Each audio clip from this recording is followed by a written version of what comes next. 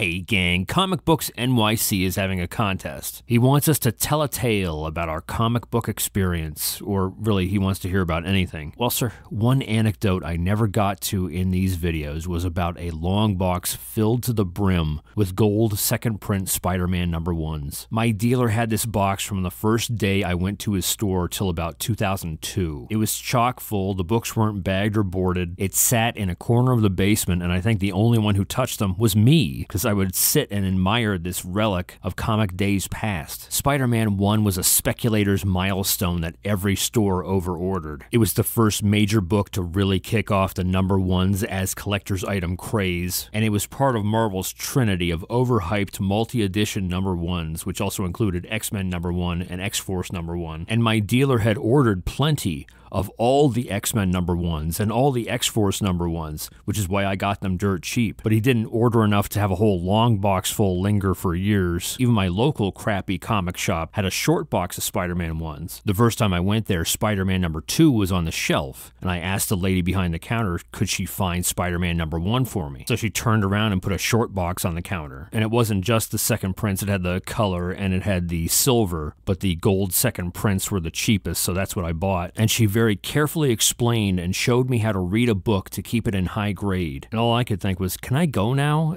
I didn't realize there was going to be a tutorial portion. So anyway, at this other, better store, the long box sat. It actually outlived my local store because it closed in 1999, and yet the box continued to sit. Well, one Saturday I'm at the store, and I'm goofing with my dealer about whatever's on the shelf, and in walks some well-dressed lady who is like, oh, my son's 10th birthday is this Sunday, and he's a fan of Spider-Man, and I want to make his birthday party Spider-Man themed. And I thought for the kids' gift bags, I could give away a Spider-Man comic book. There's going to be 12 kids, so would you have 12 of the same Spider-Man comic? And my dealer's like, I'm not sure if I have 12 of them, but I can check in the basement. And he gives me a look like, watch the store. And I, making sure that she's not looking, I give him a look like, cha-ching. So he comes back with a wad of unbagged Spider-Man 1s, and he says, I do have enough. And who knows if she thought that the gold metallic ink made it expensive, but she was like, how much are they? And he's like, oh, $2.25 a piece. And she's relieved, and I'm trying to suppress laughter, because to get cover price for those at that time was a miracle. People now may think that they're worth $24 because that's what they're at on eBay, but back then they were obviously trash. So she bought them, and she was on her way, and I go to congratulate my dealer, but he doesn't look happy. He really is a great businessman, certainly better than 90% of the other dealers around here, but he is an open and agreeable person, and he hates ripping people off. He loves giving stuff.